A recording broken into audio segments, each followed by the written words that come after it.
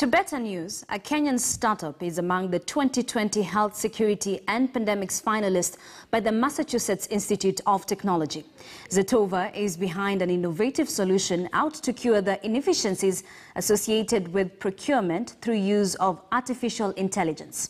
Founder and CEO of the company, Bramwell Mwalo, says the recognition is a win for Kenyan innovators, even as the world looks to sustainable technology solutions. Decided to invest in building solutions for procurement that work for the continent in the context of how procurement works here. To give you a bit of context of what procurement means, procurement is basically the largest marketplace, and about 60% of trade happens within procurement. So this is a significant trade marketplace for the local industry not to be involved.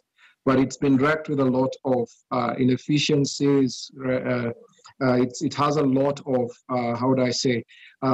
risk involved when it comes to dealing with procurement. So what we decided to do is to invest in technology that allows the key actors, who are the buyers, suppliers, and the financiers, to collaborate together and work in a way that allows them to, contribute value to the organizations and to the economy, be more inclusive to the local businesses, and increase efficiency within the spectrum of procurement. We congratulate the Xetova team. Relocation of power